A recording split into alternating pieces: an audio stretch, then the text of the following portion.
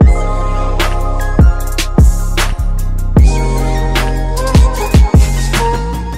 the first build of official Pixel Experience ROM based on Android Pie is here for the Redmi Note 3. But we have a problem here. I did flash the ROM and a lot of you guys were asking me that have you tested the ROM or are you gonna do the review? Yes, of course I'm gonna do the review, but here is the problem. I did flash the ROM, I booted into the ROM, everything was super fine, the ROM is like super smooth, the camera was working. I did not test the VoLTE though because my primary SIM is in the Redmi Note 5 Pro. So I was testing the ROM, like setting up the device. I was getting ready to test the ROM.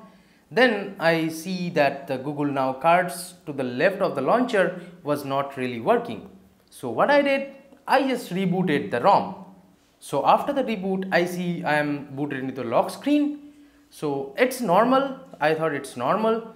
I just unlocked the device with the pin. So I entered the pin and then I see I have to set the device up again, which was quite annoying. Then I tried to set up, but it did not go through. It was force closing every time.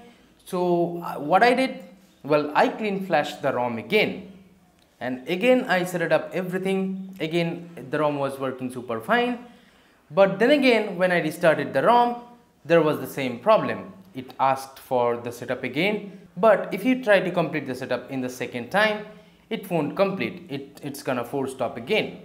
So I thought, what's the problem here? Then I switched to XDA. Then I see some people saying that you have to flash the VoLTE patch for this.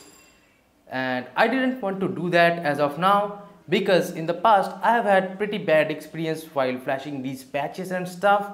So I will recommend you guys not to flash this ROM as of now, but don't get me wrong, let me tell you that this is just great that this ROM was not even working a couple of days back, like not even booting up, but right now it's working super fine and it's great that we have an official Android Pie ROM. So I would say wait for the next build and I hope that in the next build this problem will get fixed, but I was just pretty surprised with the fluidity of the ROM.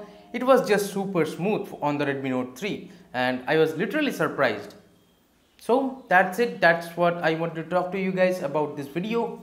Thanks so much for watching. This is Tito from KDN Tech signing off, and subscribe to the channel if you have not yet and like this video if you like this information. So that's been it. That's pretty much it and I'll see you in the next one. Bye bye now.